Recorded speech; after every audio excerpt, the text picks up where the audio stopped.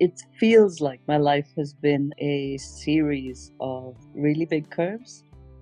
In a lot of ways, I've realized my life was full of fear. It was the fear of loss. Stress can change your body. It can affect you physically. It can change your brain structure.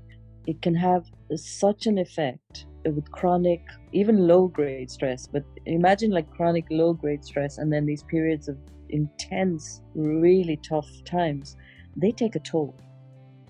One of my tools, even when I found myself getting isolated at home, I would always try and find a team sport. I would always try and find soccer, something like that, that would enable me to physically interact, to still have my body present. I think of all the different lessons, I think that probably the one is just to say, you are good enough.